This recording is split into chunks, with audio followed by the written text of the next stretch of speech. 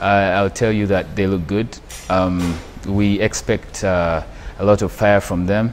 It's one thing to bring an experienced player, and it's another thing to bring a young player that has energy.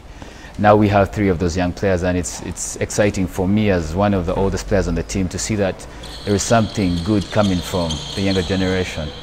Camp has really been good this so far. We only have 1 game, like I said, and you know, going into 1 game, you go with the idea of, you know, we don't have time to grow through the tournament or through games. So it's 1 hit and out, hopefully, because no one is really thinking about the next journey.